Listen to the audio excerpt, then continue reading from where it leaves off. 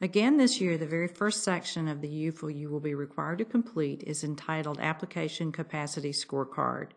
This section, you may recall, was created by Kentucky Housing for all of our competitive applicants so that we can create uniformity and consistency in how we evaluate the capacity of our applicants. The scorecard is divided into 3 sections: experience and capacity, which has questions related to your agency and staffing; monitoring history, which has questions related to how your agency has performed on any previous funding awards; and financial management, which has questions related to the financial strength and stability of your organization. Kentucky Housing Corporation considers a minimum threshold for overall capacity to be 60%. Once you have answered all of the questions, you will see your score at the bottom. If that score is 60% or below, or is very close to 60%, that may be an indication that your agency has some capacity issues and may not score well enough on this application to be funded.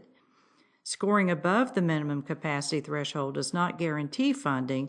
Applications are reviewed in their entirety before final funding decisions are made. This year, the process is slightly different. You will complete the capacity scorecard and submit it prior to completing the rest of your application. It will then be reviewed and scored by the review team at KHC, and KHC's score will be made available to you in the UFA. This new process will allow you to know what your outcomes are in this area and give you the option to proceed with the balance of the application. If your final overall score is below 60%, you will not be eligible for funding.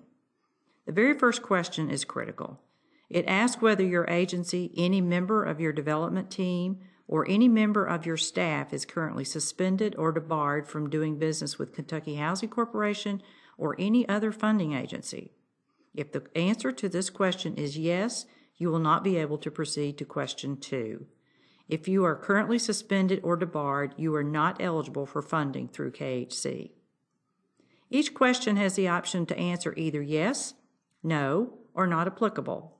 Those questions that are indicated as not applicable will not be calculated in the overall score, so you will not lose points if the answer is in A.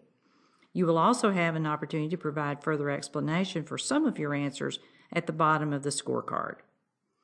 Once you have completed the capacity scorecard, submit it to KHC for review and scoring.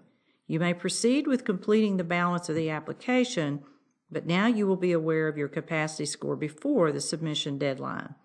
This way, there will be no surprises in your overall capacity score for the application. If you have questions about the form, its format, or the meaning of a particular question, please reach out to Jill House for assistance. Jill can be reached at 800-633-8896, extension 705, or at email jhouse@kyhousing.org. Thank you and good luck.